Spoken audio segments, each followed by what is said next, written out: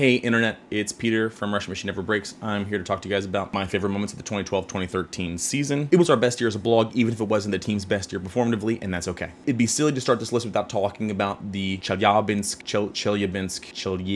It'd be silly to have this list at all if we didn't start with the Russian meteor. It's kind of uncool because thousands of people got hurt from like broken glass and had to go to the hospital, but no one actually died. Still, it'd be a little uncouth to make that our favorite moment of the year, so we'll talk about all the cool stuff that happened afterwards. For example, I did a Fox News thing that was weird, and then Chris and I went on NPR and did an interview with Rachel Martin, whom I have a bit of a crush on now. And after that, Ian and Chris and I ate Fuddruckers. The meteor story was definitely our biggest traffic story of all time. It's probably like 10 times bigger than any other story we've ever had, which is kind of ridiculous because it's not about hockey at all, and it makes us reevaluate our life choices.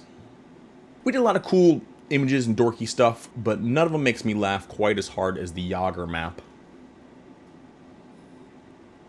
The Yager map's awesome. It plots all the places where it's really hard not to say Jaeger because Pacific Rim is in my brain. All the places where Jaromir Jagr has played. There's not enough room on the map to put his big old mullet over New Jersey. We're very lucky at this point that the Capitals are not playing in the Yager division. Unfortunately, they landed with the title Metropolitan Division, which is going to be awkward. Saying you're metropolitan is like saying you're refined or sophisticated, and that's silly because I know for a fact that the Washington Capitals listen to bad music. So after the Capitals got knocked out of the playoffs in Game 7 against the New York Rangers, there was a story about Alex Ovechkin exchanging text messages with Adam Oates. We didn't have a record of those actual text messages, so we made up our own. Here's one. Cool. I'm glad we did that story because I hope that it made people laugh at a time when no one was really laughing because hockey was a bleak and unlovable world of pain. One of my favorite stories of the year didn't actually come from Rush Machine. It came from one of our readers. One of our readers had a brother graduating from Indiana University during one of the playoff games, and they followed along using their cell phones.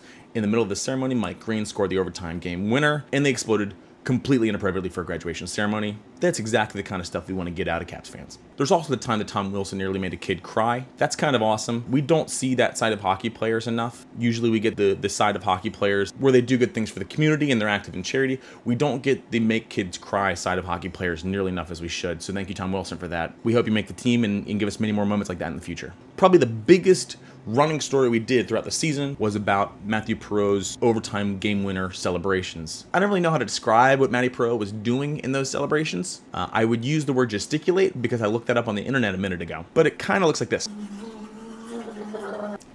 That freaked my dog out. Finally, my favorite moment of the 2012-2013 season wasn't about a Rush Machine post at all. We had a reader offer VIP tickets to me and Ian, but we couldn't make it. So rather than let those tickets go to waste, we found a deserving family and gave them the tickets. They had a fantastic time, and what that really tells me is that Rush Machine is more than just Peter and Ian and everybody else shouting their opinions at you. It's a community of people creating things and sharing things with one another. I know of couples that met because of Rush Machine Never Breaks, and that warms my bitter, cold heart. We hope to do more cool stuff like that in the future, because I think that's where the magic happens. Thanks for watching.